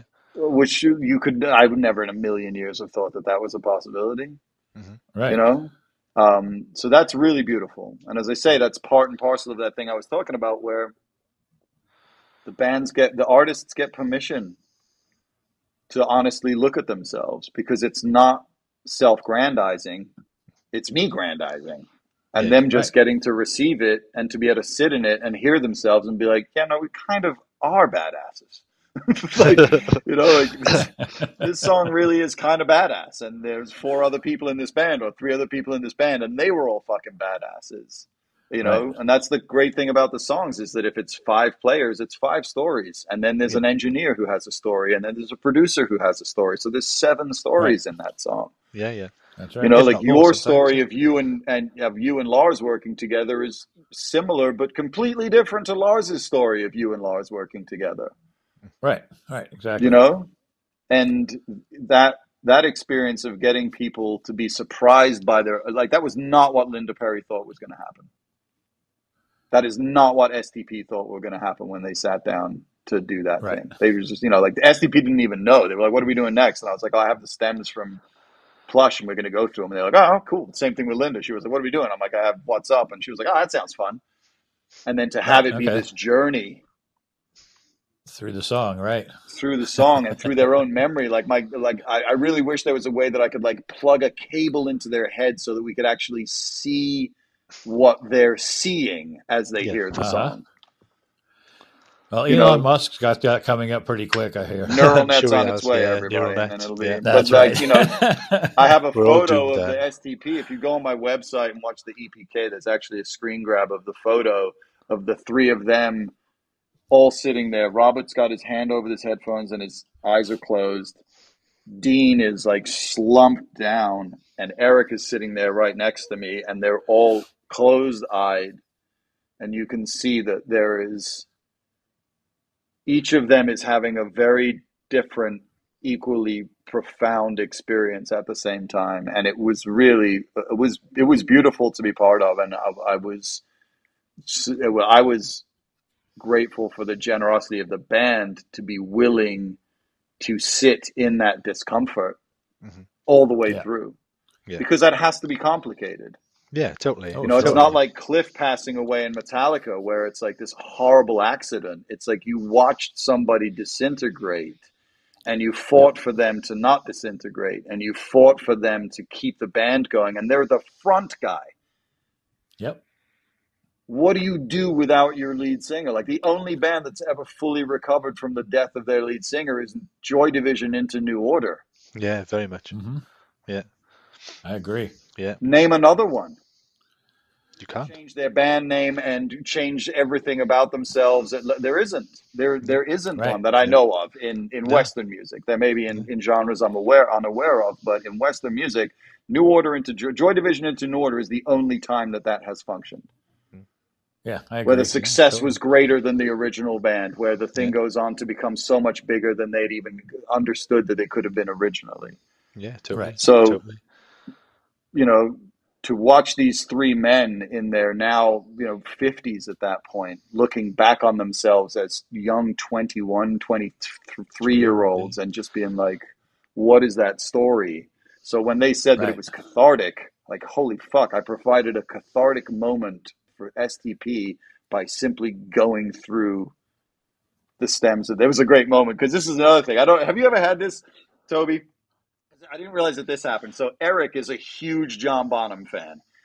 Have you ever had a drummer in a band that you've worked with come to you and say, hey, listen, when everyone else is fucked off, after this record's mixed, can we just solo all my drums so I can hear what I sound like post-mix? Oh, yeah. Who's done that? And I've had them ask me for stems of themselves. So that's that, quote amazing. unquote, I can learn the parts. Oh, bullshit. But there's something really beautiful about that, because they never, you don't get to hear yourself post-mix, right? So yeah, never. Eric had never heard himself post-mix. So he sits there and he's getting to hear himself fucking boom. And he's a huge Bonham fan. And that song starts with vra-da-da, da-da, da-da-da-da-da, which is Bonham by the numbers. And it's a huge, Brendan O'Brien Bonham sound. And he looks at me and he's got the headphones on. He goes, oh man, is that too Bonham, dude? And I was like, no, it's just the right amount of It's just the Bonham. right amount of Bonham. Just the right amount, you know? But I had never even thought about that like most drummers don't get to hear themselves post-mix, solo. Yeah. Right, Hear yeah. themselves in the mix, but the average person, the average drummer, doesn't. I would never think to go to the mixer and be like, hey, dude, can I just get my drum stem so I can hear how fucking amazing I sounded on this record? Could that be possible? Right. They only ever hear themselves in that like post-performance mix, which is never as cool as the post-mix mix, ever. Exactly. You know? Exactly. So that was kind of cool, you know, and getting guitarists getting to hear just their parts. Like I had a great moment with Robbie Krieger where I was doing L.A. Woman, and it was him and Bruce Botnick. Oh wow! And at the end of it, there's like this really cool guitar overdub at the end of it, and I was like, "Hey, Krieger, like this is my favorite moment in the whole song." And he looked at me and he was like, "What's that?" And I was like, "That's your guitar overdub from the end of L.A. Woman." And he looks at Bruce Botnick and he's like, "We did overdubs on L.A. Woman?" Because let's not forget. Uh-oh. So Botnick, who has like a photographic memory, it would appear, is like, yeah, you came in the next day and we did like the castanets and some keyboards, and then you did that guitar overdub. And then he looks at me and he's like, and Krieger looks at me and he's like, can you play that a couple more times so I can just learn it real quick to show the band tomorrow night and practice? So he sat there at NAMM with like 200 people watching and being like, this is fucking staged. There is no way in hell that we're watching Robbie Krieger learn the guitar part from the end of L.A. Woman. He was like literally doing like the miming muscle memory of the chords to be able to do it. Amazing. Amazing. So when that shit happens, where people are like, I didn't even remember that we did that, or, oh my God, that's like that lead is way cooler than I thought it was when I first played it, is also amazing. Exactly. Because those moments are like completely spontaneous and honest and real in the moment in a way that, you know, a staged performance would never allow themselves to be that open about it. Yeah, that's right. That's right. And that's the beauty of your show too. Yeah, very much. Well, thank you. I love that about it because, you know, it gives a chance for the musician to relearn their parts. To know precisely what they were doing on things like, you know, I did a bunch of Blink-182. I did a bunch of Jimmy Eat World. And Zach from Jimmy Eat World was in there. And like a couple times, Zach was like, what the fuck is that? And he was like, that had to be a trombino moment. He's like, and to be honest, if you had known that was happening, I probably wouldn't have let that happen in the song. Like they were hearing stuff they didn't even know was in the track because trombino was like burying these little secrets in the tracks that were, you know, off in the middle distance that you heard. And once you knew it, that was another cool thing is like once you hear these things, suddenly you can't imagine, you're like, oh, you can't unhear it. But prior to it being pointed out, you had no idea that it was there. Yeah, exactly. And then you hear it and you're like, how could I not have known that was there the entire time? It's because your brain can only absorb like 3 things at a time or whatever it is. Right. Like your ear can only. Has there anybody ever caught like, you know, when if a outside party did an overdub on a song, and then the band didn't really know about it? Has there ever been any of that kind of? No, not that I've had yet, but I'm sure that's coming. It's going to come up. It's going to come up. You know, there's going to be a moment where it's like somebody's like, "Wait a minute, that does not sound like my fucking Stingray bass. That sounds like a P bass, and I don't play a P bass." And you got to have a very uncomfortable moment where you're like, "Yikes!" So who did play that bass? Like I know a couple of producers that retrack a lot of guitars on some songs that people get to hear on the radio that aren't the band playing the guitars. You know, like that shit happens. That's right. So haven't had that yet. Okay, cool. Not yet. It'll come up soon. It's coming, and I look forward to that moment. That's going to be okay. That's when I'll be like, well, you should just start texting people right now and try to find out what to get to. Let's get to the bottom of that in real time. Exactly. That'd be fun. You know, that'd be lots of fun. Let's put them on speakerphone. Yeah.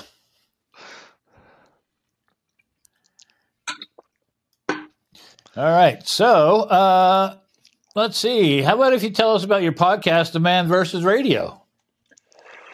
Yes, Man versus Radio was a thing that I started because, you know, I'm not sure if you're aware of this, but radio is in poor condition. I've heard the rumors, Yeah, rumors have. And one of the things that the consultants have unfortunately convinced everyone is that new music doesn't work, and that people need to be hammered with the same bullshit over and over again. And I think that that's true, because unfortunately most of the radio DJs that I hear on the air are bigger fans of themselves than they are of the music that they're playing. I call it the Howard Sternization of music, where it's more about who I am in between the songs than the songs themselves. And the people heroes that I have in radio were people like John Peel, who you could listen to John Peel for 2 hours and like 6 fucking songs, but you didn't not want to listen to John Peel. Yeah, totally. Right. Like I can't stand The Fall, but I would listen to John Peel play 7 Fall songs in a row, because he'd play the House Martins after that, and I'd be like, oh, now that's amazing. I'll listen to that. Hell yeah. It just, like the curation got fucked, and people weren't being introduced to new music. And, the other thing for me that's a great sadness, and I'm sure that both of you have this experience, where there are songs from 10 years ago that nobody's ever heard that are amazing. Yeah, totally. Why the fuck isn't that song being played on the radio by a DJ who's passionate about it and said, like I had this on Man vs. Radio, I had this thing called New Zealand New, which came from my parents moved to New Zealand. And one of the amazing things they did is like Orwellian doublespeak in New Zealand is they import a lot of cars from Japan. And when they import them from Japan to New Zealand, instead of calling them pre-owned or used, they're called New Zealand New. Awesome. Amazing. I'm just like, you can't argue with that. As a used car, no, it isn't. That's New Zealand New, mate. It's brand new here. Yeah. It's like, it's got 130,000 miles on it. Yeah, but they're not New Zealand miles. So therefore, that's right. It's new here. So I did this thing on Man vs. Radio called New Zealand New, which is where I play songs from 15 years ago that people hadn't heard. Yeah. And it's an amazing song that you didn't get to hear. So why the fuck wouldn't that be a song that you'd be into? Yeah, totally. Right. Amen. Totally. It's just because it's chronologically from 1992. Like, what the fuck does that, so there's this entire, this mindset of radio that everything needs to be brand new, that all of the stuff had to be, that was completely fake. It should be good. Totally. Right. Yeah. It should be a great song. Totally. That's it. That's all that matters. That's the only criteria. Oh, that's totally. the only criteria. And that's something that I have always built the ethos of actually my show on. That kind of, firstly, I've never played one song that I don't personally like. I've always made a point of basically building a set around music that I think is good and actually deserves to be heard. I mean, that's the job. Totally, DJ. Yeah, like, to me, exactly. To me, being a DJ wasn't to sit and be like, don't forget, Booger and the Nudge, you're going to be at the State Farm in fucking 10th Street and 19th. If you come and say the phrase that pays, you'll get the possibility of a pair of tickets to see Johnny and the Dicks at the State Fair on Thursday.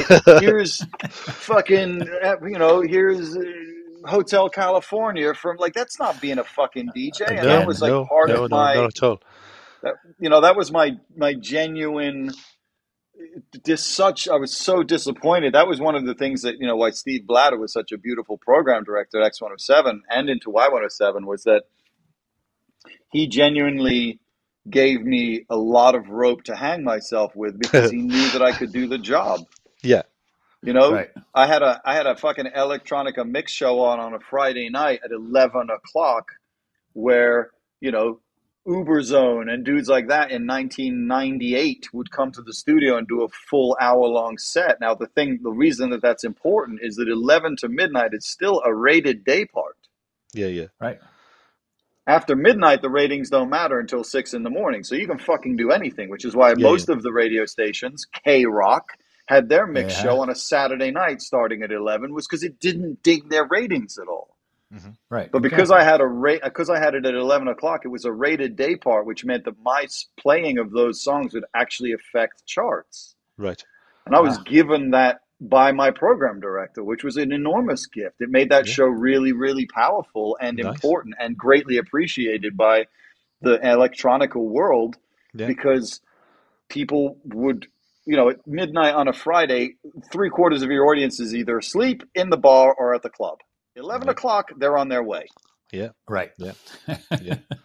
Totally different world, man. Yeah, totally. So, that for me was, part of my pain of radio is that it doesn't do the job that it was supposed to be doing anymore. Yeah. And the algorithm doesn't do the fucking same. Just because you like one song that's 132 beats per minute, that's in a major chord, that's got a chick singing, that's guitar driven with a little bit of an electronica trip hop feel to it, doesn't mean that I'm going to like every single fucking thing that fits into that same piece of Tupperware. Yeah, totally. Exactly. Totally. In fact, it's highly likely that I won't. Because I'll just be like, that sounds a lot like Sneaker Pimps.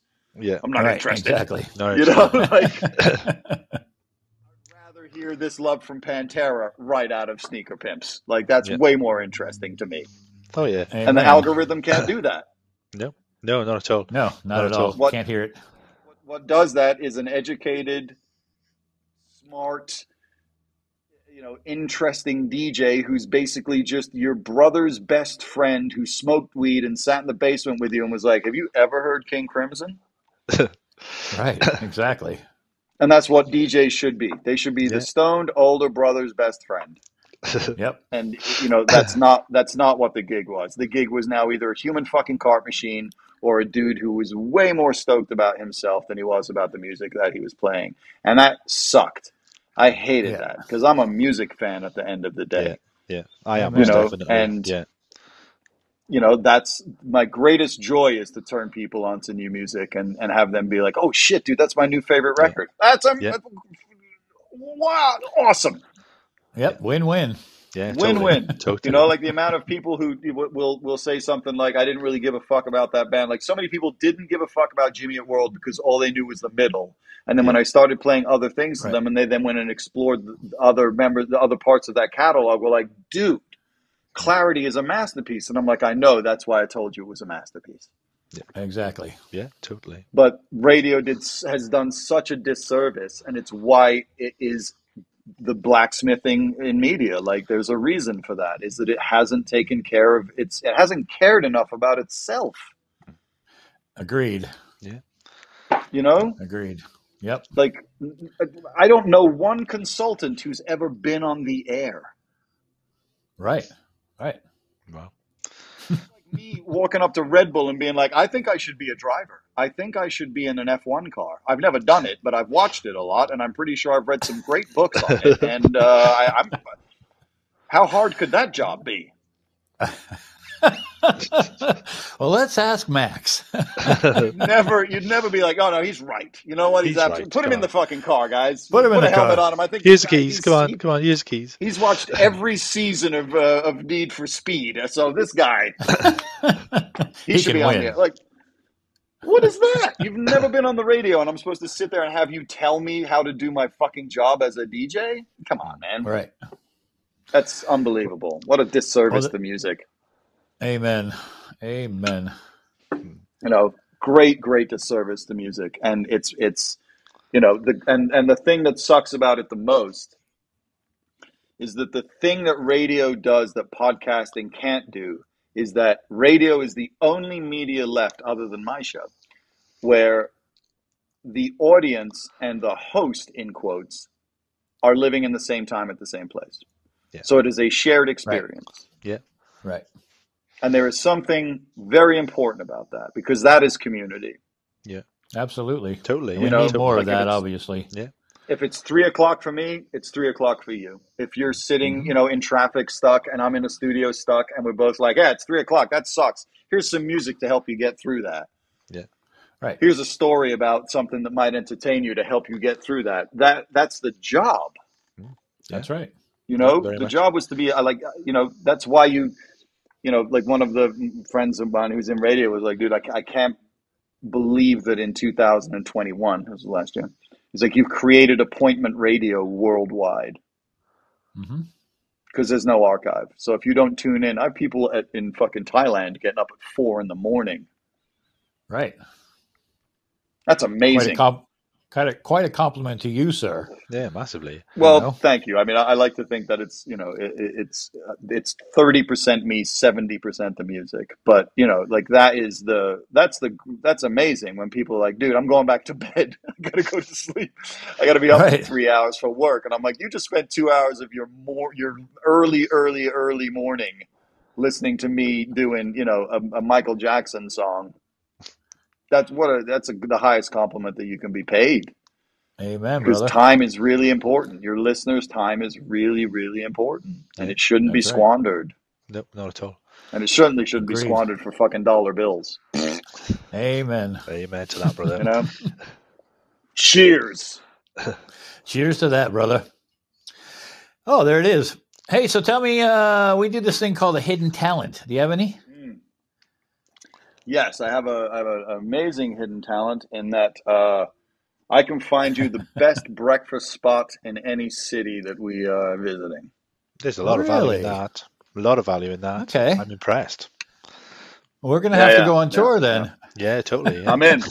Yeah. I have some kind of, I think it's a part of my Asperger's superpower is that I can hone in on the best breakfast spot in a city simply by closing my eyes and willing it into existence. Nice. I love it. Where's the best one in LA? Blue Jam on Melrose. He has a couple of other locations. I just happen to enjoy the Melrose location. Is my favorite breakfast in LA, and then my favorite breakfast burrito is at the Malibu Kitchen in Malibu. It's Bill's. Yeah. Bill's in Malibu. Bill is half of the soup Nazi from Seinfeld is half based on Bill and the actual real soup Nazi in New York. Okay. It's epic. He's one of the greatest characters I've ever met. He stopped serving breakfast at 9:30. All right. and closes the kitchen until 11:30, prepping for lunch. And I was there the other day, and there was a line out the fucking door. And at 9:30, Bill walks out, and it's like, kitchen's closed. We're done. We're prepping for lunch. And 6 guys back out the door, 6 people back out the door. Some guy just goes, "You're a fucking asshole, Bill," and just walks away. And I was like, this is the only place in the world where that just happened. That is an extraordinary. Like, you're a fucking asshole, and meant every goddamn word. Because nobody can understand why breakfast ends at 9:30.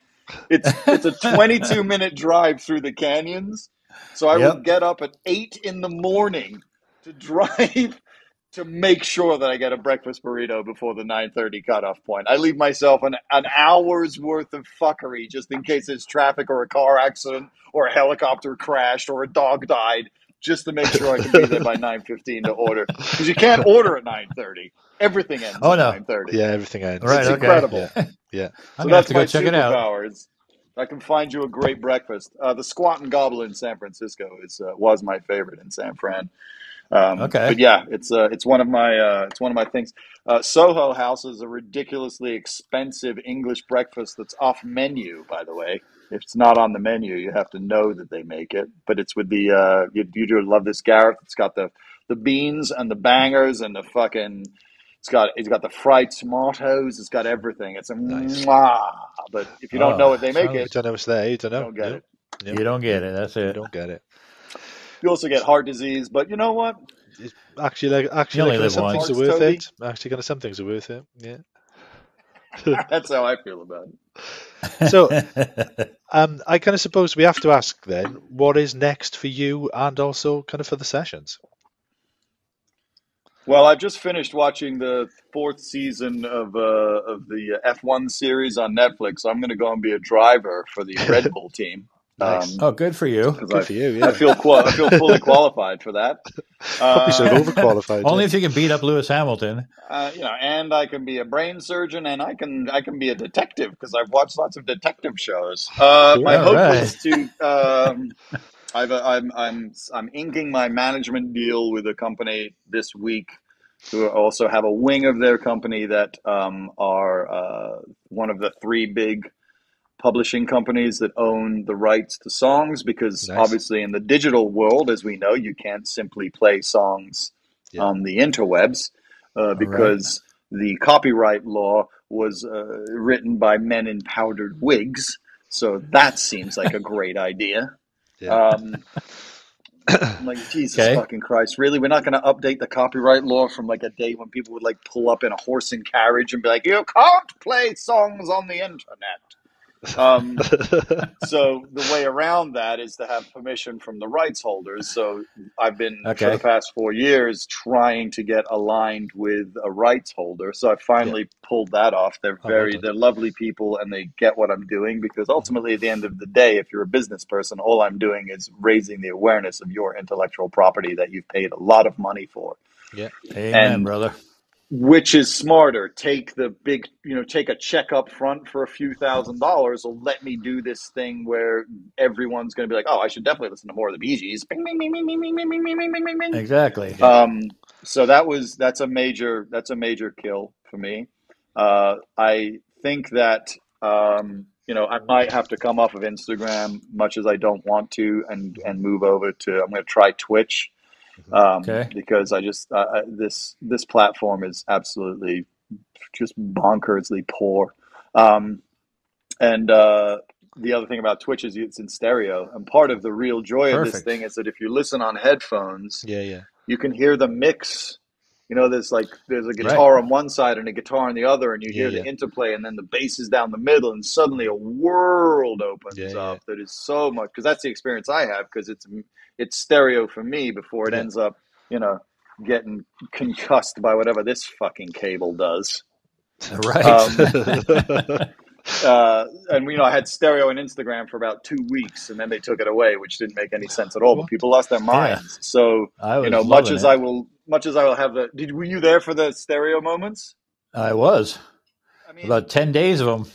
It was so gorgeous, dude. There was so many songs I didn't get to redo. Like, I wanted to do "Slave to the Rhythm" in stereo so people could hear what a masterpiece that is. So, unfortunately, I give up the ability for blue check marks to drop in out of nowhere and all that. But honestly, I don't give a fuck, because to me, it's much more important now for me to have the experience be as rewarding as possible, because that to me is what will drive people to the podcast. So I want to get a podcast done, and then, I would like to get the TV show, and then I want to get back on the road. I want to get back doing this, because that's when it really, it's not that it's more enjoyable, but it's that crowd thing is special. Mm-hmm. That's when the magic happens, brother. Yeah, totally. Getting to sit there with 400 people and do Prince, or 200 people, like I used to do 200 people a month in LA, 200 people in New York, 200 people in San Francisco. And it was really cool, because, that is where I know, honestly, that's where I know that nobody else could do the job. Yeah. Right. I think there are other people that could sit and break it down on the interwebs. There are other people that could probably do the podcast, but to sit and make up a show in real time for 2 hours in front of 200 people is not something that it's not something that everybody can do. Not at all. I get to do all the things. So, that's the ultimate goal. And then, I would like to, I'm starting to think that I'd like to make another album of my own shit. Nice. Which I've done twice. I'll gladly send you one of them. That was how I learned Pro Tools. I spent a year making my own record after I was done with all the garbage of the record labels and trying to write hits and all that. I was like, this is gross. Send it over. It's an entire. I decided, because it's me, and my first record was a concept record. Well, perfect. Aim high, Air Force. Why wouldn't it be? Yeah, why wouldn't it be an hour and a half long concept record? But you got to start somewhere. Yeah, it was. I'm a right. I mean, I figured if I went for that and I failed, I'd just have a regular record. But if I went there and nailed it, then I'd have a concept record. So I'm starting to think that would be cool, and ultimately, get to England to Right. get the show done over there. Like we had this whole England trip that got canceled because of Omicron, so I'm hoping to get over there for March and April. Okay. And really sort of it's time for this thing to move to the next level for me because Right. it's a lot of work, man. I mean, I've done Yeah. almost 1,000 songs on Instagram now. Wow. Oh, wow. Wow. Yeah, I mean, it's there were days, like Election Day and Christmas and New Year's of 2019, 2020, 2021, sorry, where I did 10 hours. I did 10 songs that day. Oh, you wow. know? Okay. There were probably all the Thanksgivings just sat on my floor because there was nothing else for any of us to do other than sit on our floors. Right. Exactly. So I need to move it to other things now and have it feel like it's growing because, for any of us as creative people, stagnation is death. That's right. When certainly it starts is. to feel like a job, you get into trouble. Yeah. Yeah. You don't want to get up in the morning. No, it's really, when you're sitting down and you're like, fuck. But the interesting thing is there are days when I've sat down and been fuck, and then the music will actually do its medicine to me that it does to the people on the other end. And I'll come out of an hour and 10 minutes of, doing a Boogie Wonderland and being like, oh shit, I feel great. All of the oxytocin and everything has done the same juice to me that it's done to the listeners. Absolutely. So it really, like that's what I need to do. I've also, I think I'm going to secure this little 50-person room here in Los Angeles. So JBL is going to put a little PA in for me, and I want to do it with you, Toby. But like, I want to just be able to do whatever I want in that room. Cool. Okay. So if I want to have a bunch of my friends come in and do acoustic songs, because the thing that sucks about acoustic songs is that if you have one dude that does 6 of them and the first one sucked, all 6 of them are going to suck. But it's way easier to have an acoustic night if everybody gets one song. Yeah. Right. Because if you don't like the song, it's 3.5 minutes and then another person will come on. It just so happens that all of my friends are fucking barnstorming acoustic people. But, it's I want to do that. I want to have a room where I can do anything that I want and, sell tickets for $50, sell tickets for $5, sell tickets for free, or give away tickets for free because there's no rent on the room. Yeah. And I want to. I'm really looking forward to that because that to me is that's actually exciting. The other stuff is exciting in that way, but this is exciting in like, oh fuck, we could do anything down there kind of way. Like you and I could just literally sit there and just talk shit for 2 hours. That's awesome. And if there's 10 people, no. Okay, just as it is, right live, as it right? is, like that. It's like that. That is also part of it. Is that I think that what another thing that we've lost in everything being streamable and everything being you can have it whenever you want it is that things have stopped being special. Yeah. Amen to that. Yeah, totally. I agree. And as somebody said, because somebody was bitching in with the chat room about like there was no archive, and somebody wrote, "You can't archive a party." That's very true. Yeah, very true. Well put. And I was like, you know what, sir? Well done. You can't archive a party. It's my fucking. It's on the bottom of the T-shirt. That's right. So that's one of the things that I'm really looking forward to is to hopefully be able to have this room to just to be a blank canvas and it's all music related. That's great. That's great. Well, like I'd love to be a part of it. It was literally just you coming and telling stories of things that you've seen and been in the room for. That's a great night if you're a music fan. Yeah. Right. Amen. Yeah, totally. Like why does it have to be anything more than that? Right. It doesn't. You've been in the room for spectacular moments that nobody but you and the other person sitting in that room have been through. That's right. And a bunch of them. A bunch of them. The same with Jimmy. The same. I have friends. I have friends who can tell stories that are just bonkers. And I'm like, nobody's going to get to hear those stories other than me and the 2 or 3 other people that were hanging out high with you one night. Well, let's sit and tell a room full of 50 people those amazing stories. Right. Exactly. And maybe it's story for an hour, and then I do a session. Right. On that song. Yeah.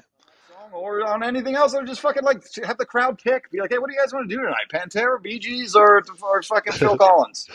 Right, exactly. You do a vote, and the crowd's like, fuck it. Let's do Bee Gees, and you just get to do Bee Gees that night. Like those are the things where people are like, that's exciting, and that to me is like the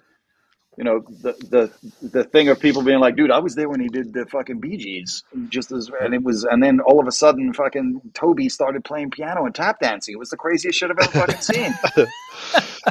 I've never seen anything like it. Toby is a fucking wicked fucking tap dancer. Nobody knew. And people are like, dude, can I see that on the internet? No, if you weren't there, you can't. Nope, sorry.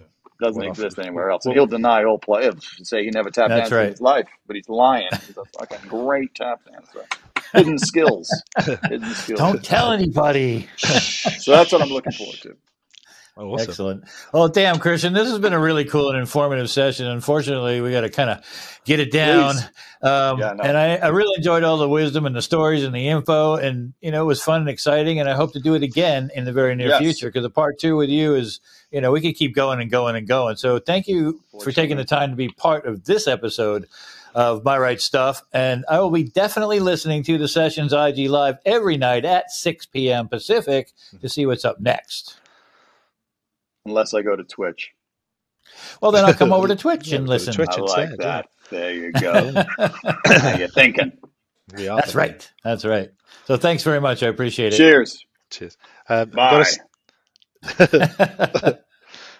I have to say as well, it's been an absolute pleasure to actually kind of catch up with you. It's been lots of fun. It's been a complete blast. So I'd like to say thank you very much to you. And I'd like to say thank you very much to you beautiful people out there. No Star, take care, and we'll catch up with you soon. And I'm your host, Lord Toby Rage Wright. And this has been another informative and very, very fun musical episode of My Right Stuff. Remember to listen loud, play hard, and keep reaching for your dreams. Thanks for watching, and good night. Do you suffer from insomnia, depression, or anxiety? Well, our sponsor, TAUMMHOMS, may be able to help you in these areas.